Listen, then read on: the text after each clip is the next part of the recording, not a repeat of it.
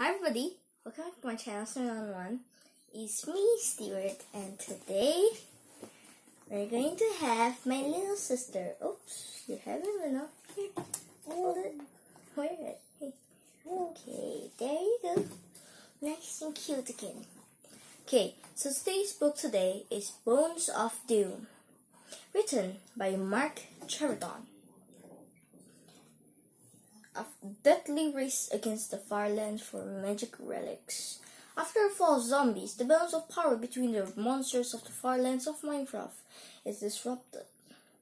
The skeleton warlord, Rakkar, grows stronger, and his skeleton army is leaving a terrible path of destruction in their wake.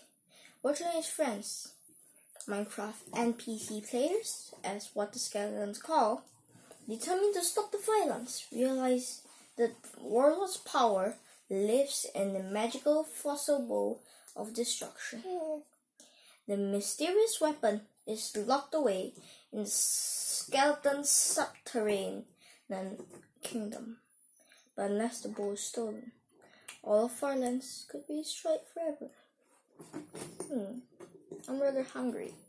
I think I'll eat a cookie.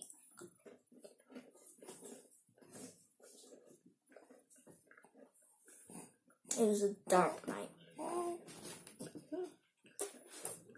And everybody, all the skeletons, were using a zombie as their little trap center, as they called.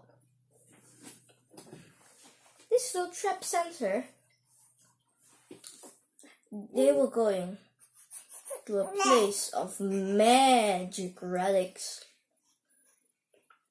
When I say magic relics, I mean it. This was a super magic relic. Yes, the fossil bone of destruction. But here, the skeleton warlord was with them. He had an enchanted iron armor, but he was special, because the iron armor was too heavy for some skeletons, and yet he could wear it, because he had an enchantment of lightweight and silence. His generals wore iron armor too, but clink and clank and clink and clanked on their shoulders. Look here. I wanted to wear diamond armor, but it's just too heavy for him, so he wore an iron armor instead. This is a book for all Minecrafters, and I recommend that you rewatch this to the end. So, our kid was going through the woods, and suddenly, BAM! The zombie stepped on an unseen pressure plate, and pistons extended, crushing the zombie's health points. Everybody has 20 HP. In the start, for all of you Minecrafters, you will know it, of course. But it wasn't easy.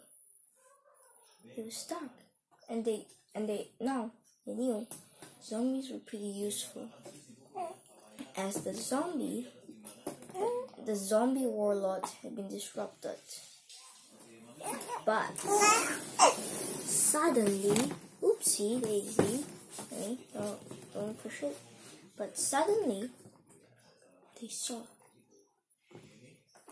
it was the fossil bowl of destruction. I was like, pew, pew, pew! Boom! An eruption. There it was.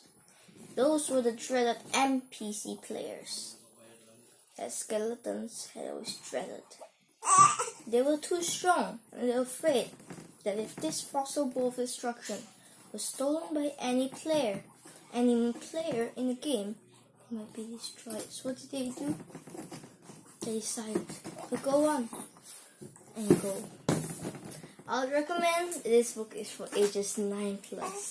This is my book borrowed from Joe, so I would really thank Joe, my friend, for borrowing me this book. Thanks for watching. Keep in touch. Bye.